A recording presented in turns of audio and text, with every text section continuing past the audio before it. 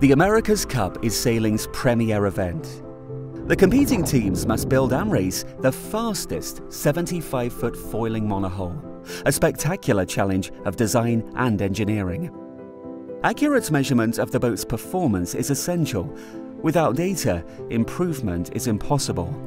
Nortek's high-performance acoustic sensors enable accurate navigation through the marine environment. Nortek leads the way in this technology across a wide range of applications, including navigation inputs for autonomous surface vehicles, AUVs and ROVs, as well as current profiles from moving platforms.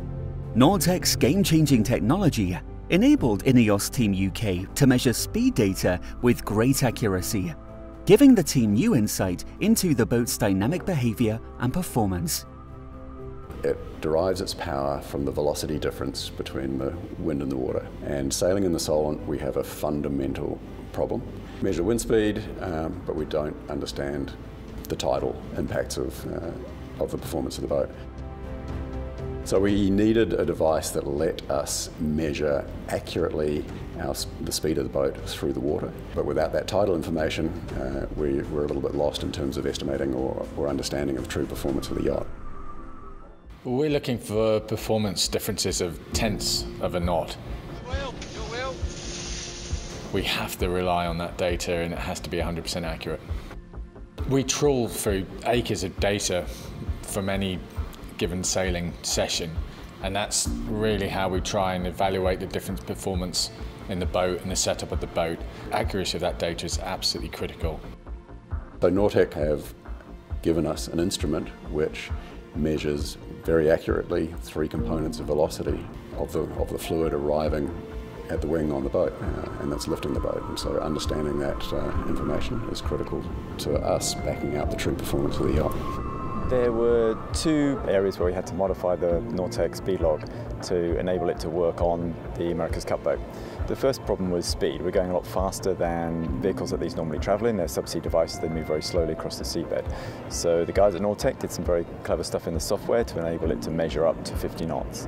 That was the first problem. The second was that because the subsea vehicles don't move very quickly, they don't build it for low drag. So the sensors protrude from the device, and it provides a very uneven surface through the bottom of the boat, which was completely unacceptable when we're all about trying to reduce drag to go fast.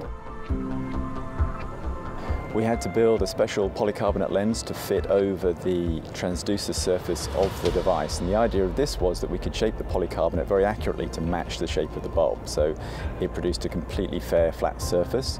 Then inside that we had to fill it with saline water so that acoustically the signal matched precisely the salt water that it was travelling through when it was measuring the speed. So remember, this is a sonic, it's a Doppler sonic device. So the polycarbonate was acoustically neutral, so was the salt water was the same salinity inside and outside of the lens. That gave us the accuracy we needed and the surface finish that we needed for the boat to perform. So while sailing in a highly tidal environment, without that information, we could not go back and calibrate the performance of the boat against our performance predictions and our engineering calculations ahead of time. And so it's an absolutely critical part of our infrastructure. The team at Nortek have been really fantastic to work with. You know, it's not easy getting this technology onto our foils in particular, and they've really been committed to that and worked very, very well with our team. So we're delighted with the partnership and extremely grateful.